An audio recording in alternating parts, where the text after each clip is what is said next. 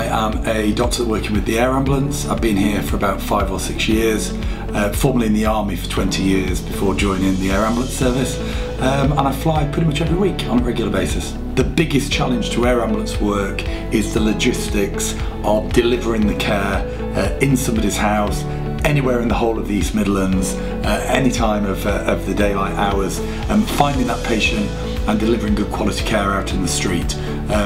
It's a logistical challenge. So our average day here at the air ambulance, we would arrive around about 7 in the morning.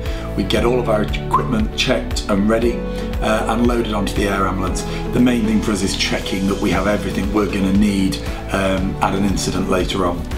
We then do a full brief with the pilot on weather, any aviation issues, any obstacles out there that we're going to want to avoid today, and then very much waiting for the phone to ring from ambulance control.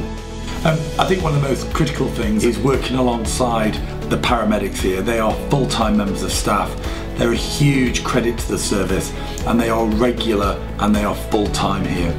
A lot of the doctors come on a more ad hoc basis, but it is the paramedics that are the backbone of the air ambulance alongside the pilots. And I have to say, one of the best aspects of the job is knowing who you're working with, knowing how experienced they are, and joining them on shift.